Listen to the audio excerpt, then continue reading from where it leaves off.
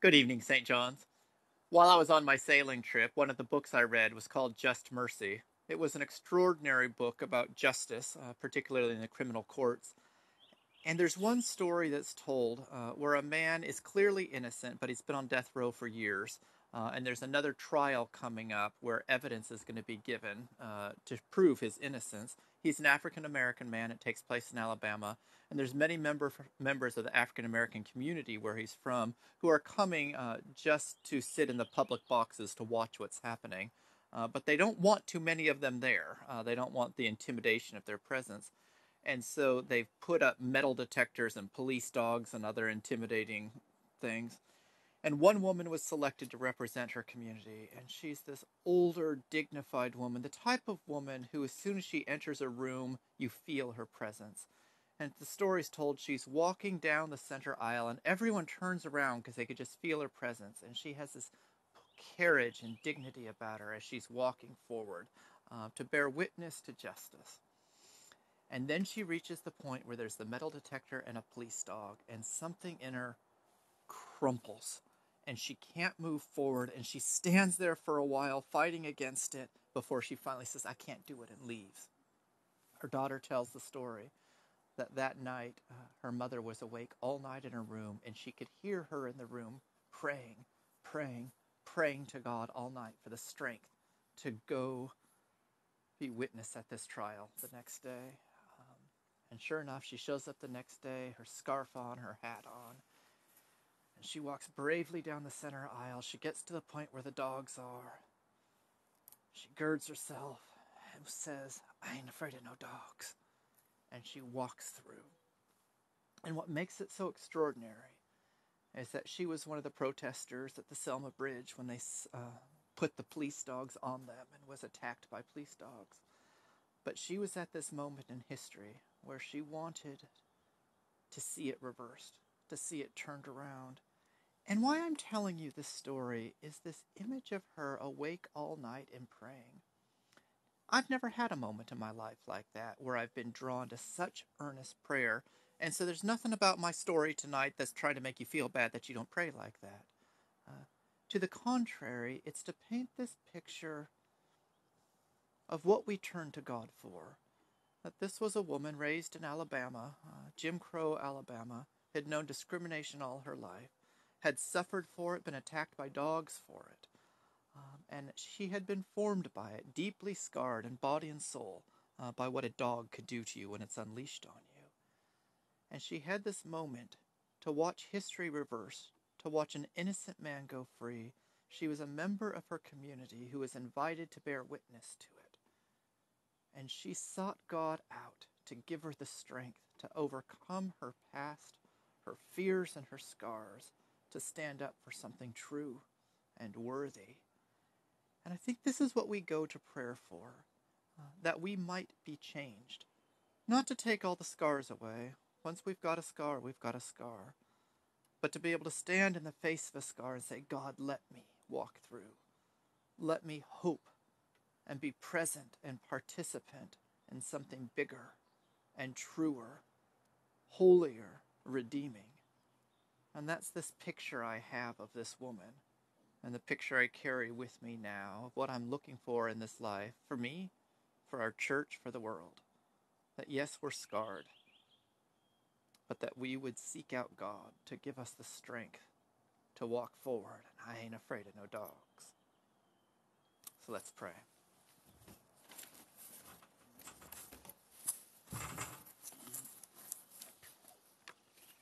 The angels of God guard us through the night. And quieten the powers of darkness. The Spirit of God be our guide. To lead us to peace and to glory. It is but lost labor that we haste to rise up early and so late take rest and eat the bread of anxiety. For those beloved of God are given gifts, even while they sleep. My brothers and sisters, our help is in the name of the eternal God, who is making the heavens and the earth. Dear God, thank you for all that is good, for our creation and our humanity, for the stewardship you have given us of this planet Earth, for the gifts of life and of one another, for your love which is unbounded and eternal. O thou most holy and beloved, my companion, my guide upon the way, My bright evening star, we repent the wrongs we have done. We have wounded your love. O God, heal us. We stumble in the darkness. Light of the world, transfigure us. We forget that we are your home. Spirit of God, dwell in us. Eternal Spirit, living God, in whom we live and move and have our being. All that we are, have been, and shall be is known to you, to the very secret of our hearts and all that rises to trouble us. Living flame, burn into us. Cleansing wind, blow through us. Fountain of water, well up within us, that we may love and praise in deed and in truth. Eternal Spirit, flow through our being and open our lips, that our mouths may proclaim your praise. Let us worship the God of love. Alleluia, alleluia. Psalm 4. Answer me when I call, O God, for you are the God of justice. You set me free when I was hard pressed. Be gracious to me now and hear my prayers. Men and women, how long will you turn my glory to my shame? How long will you love what is worthless and run after lies? Know that God has shown me such wonderful kindness. When I call out in prayer, God hears me. Tremble, admit defeat, and sin no more. Look deep into your heart before you sleep, and be still. Bring your gifts just as you are, and put your trust in God. Many are asking, who can make us content?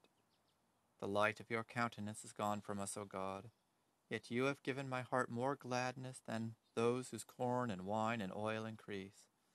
I lie down in peace, and sleep comes at once. For in you alone, O God, do I dwell unafraid.